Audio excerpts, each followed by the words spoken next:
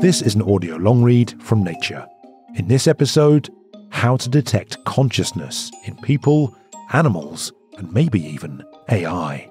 Written by Mariana Lanaro and read by me, Benjamin Thompson.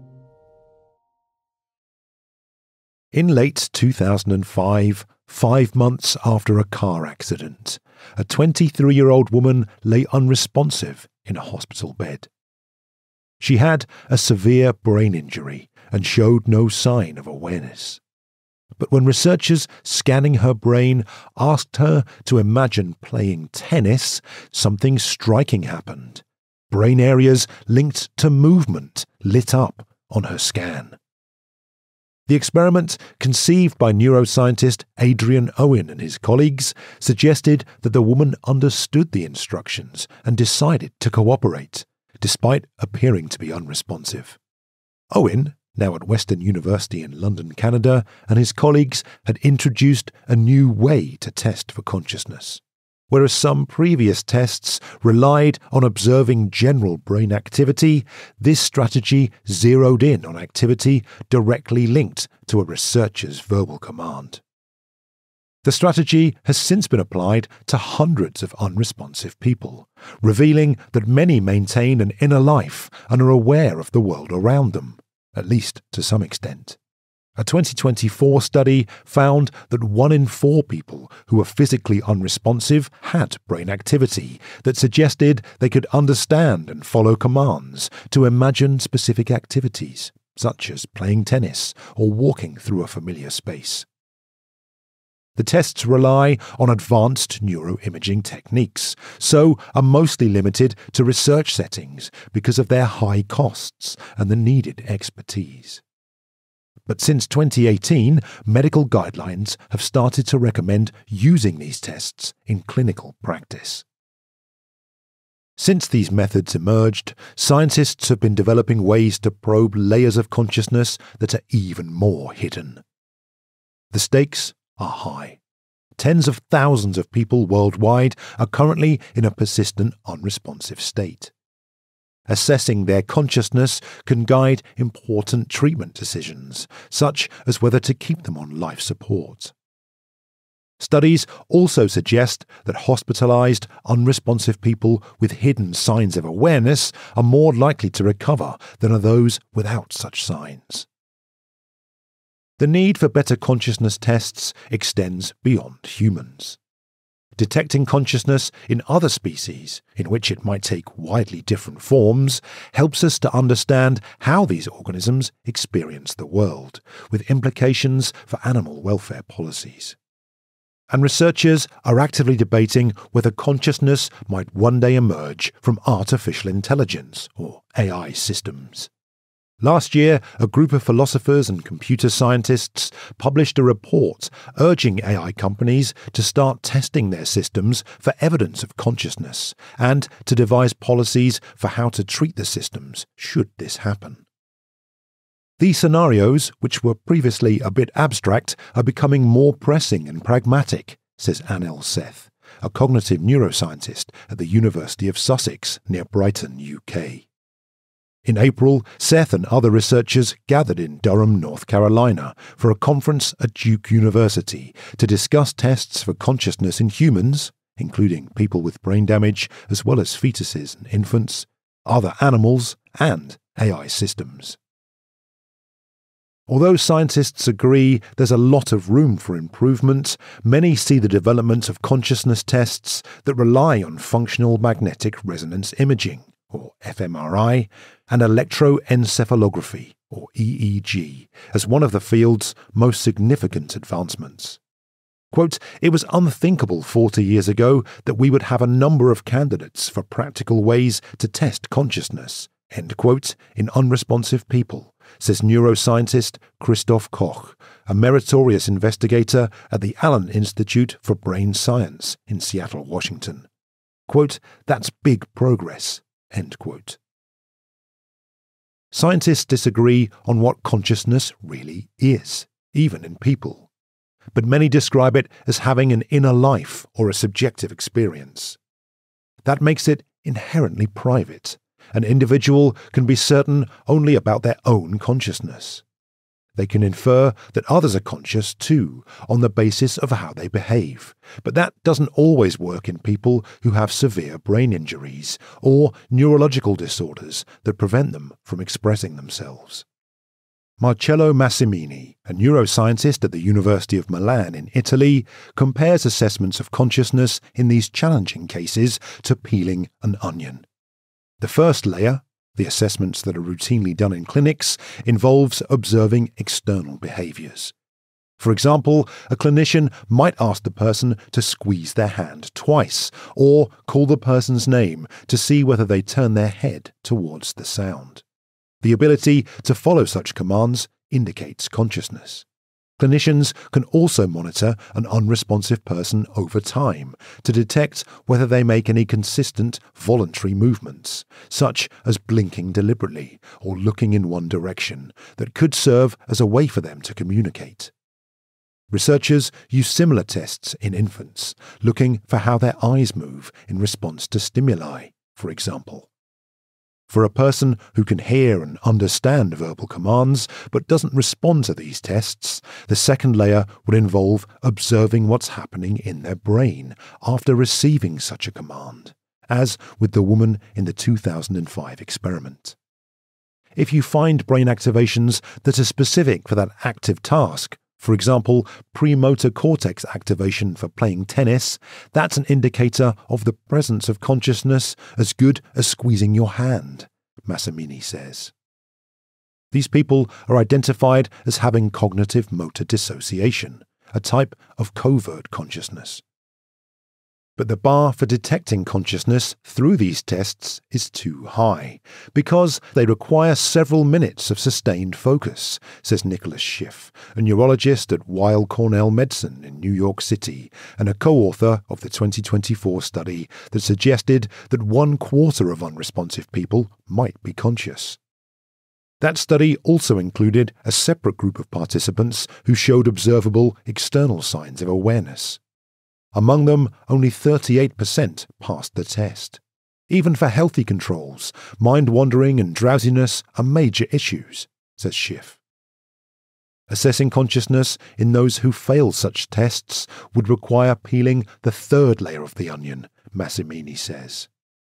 In these cases, clinicians don't ask the person to engage actively in any cognitive behaviour. You just present patients with stimuli, and then you detect activations in the brain, he says. In a 2017 study, researchers played a 24-second clip from John F. Kennedy's inaugural U.S. presidential address to people with acute severe traumatic brain injury. The team also played the audio to them in reverse. The two clips had similar acoustic features, but only the first was expected to trigger patterns of linguistic processing in the brain. The second served as a control. Using fMRI, the experiment helped to detect covert consciousness in 4 out of 8 people who had shown no other signs of understanding language. The complexity of implementing such an approach outside the research setting isn't the only challenge. These tests require researchers to know which patterns of brain activity truly reflect consciousness, because some stimuli can elicit brain responses that occur without awareness. It boils down to understanding what are the neural correlates of consciousness perception, says Massimini. We're making progress, but we don't yet agree on what they are. There's a fourth, even more elusive layer of consciousness, Massimini says. One that scientists are only beginning to explore. It might be possible for an unresponsive person to remain conscious even when their brain is completely cut off from the outside world, unable to receive or process images, sounds, smells, touch, or any other sensory input. The experience could be similar to dreaming, for example, or lying down in a completely dark and silent room, unable to move or feel your body. Although deprived of outside sensations, your mind would still be active, generating thoughts and inner experiences. In that case, scientists need to extract signs of consciousness solely from intrinsic brain properties. Massimini and his colleagues are applying a procedure called transcranial magnetic stimulation, which uses electromagnets placed on the head as a possible technique for assessing consciousness. After jolting the brain in this way, they measure its response using EEG. In healthy people, they observe complex responses, reflecting a rich dialogue between brain regions. This complexity is quantified by a new metric they call the Perturbational Complexity Index, which was found to be higher in awake and healthy individuals than during sleep or in people under anesthesia. Experiments have shown that the metric can help to reveal the presence of consciousness even in unresponsive people. And other researchers have proposed a version of this test as a way to investigate when consciousness emerges in fetuses. Massimini and Koch, among others, are co-founders of a company called Intrinsic Powers, based in Madison, Wisconsin, that aims to develop tools that use this approach to detect consciousness in unresponsive people. Assessing consciousness becomes more challenging the further researchers move away from the human mind. One issue is that non-human animals can't communicate their subjective experiences. Another is that consciousness in other species might take distinct forms that would be unrecognizable to humans. Some tests designed to assess consciousness in humans can be tried in other species. Researchers have applied the Perturbational Complexity Index in rats and found patterns that resemble those seen in humans, for example. But more typical tests rely on experiments that look for behavior suggesting sentience, the ability to have an immediate experience of emotions and sensations, including pain. Sentience, which some researchers consider a foundation for consciousness, doesn't require the ability to reflect on those emotions. In one experiment, octopuses consistently avoided a chamber that they encountered after receiving a painful stimulus, despite having previously preferred that chamber. When these animals were subsequently given an anesthetic to relieve the pain, they instead chose to spend time in the chamber in which they were placed after receiving the drug. This behavior hints that these animals feel not only immediate pain, but also the ongoing suffering associated with it, and that they remember and act to avoid that experience. Findings such as these are already shaping animal welfare policy, says philosopher Jonathan Birch, director of the Jeremy Collar Centre for Animal Sentience at the London School of Economics and Political Science, UK. An independent review of the evidence for sentience in animals such as octopuses, crabs and lobsters, led by Birch, contributed to these species being granted greater protection alongside all vertebrates in 2022 under the UK Animal Welfare (Sentience) Act. And last year, dozens of scientists signed a declaration stating that there is, quote, strong scientific support, end quote, for consciousness in other mammals and birds, and, quote, at least a realistic possibility, end quote, of consciousness in all vertebrates, including reptiles and fish, as well as in many invertebrates, such as mollusks and insects. Scientists are now calling for serious thought about whether some biological materials, such as brain organoids, could become conscious, as well as what machine consciousness might look like. If it comes to the day when these systems become conscious, I think it's in our best interest to know, says Liad Mudrik, a neuroscientist at Tel Aviv University in Israel. Some AI systems, such as large language models, or LLMs, can respond promptly if asked whether they are conscious. But strings of machine text cannot be taken as evidence of consciousness, researchers say, because LLMs are trained using algorithms that are designed to mimic human responses.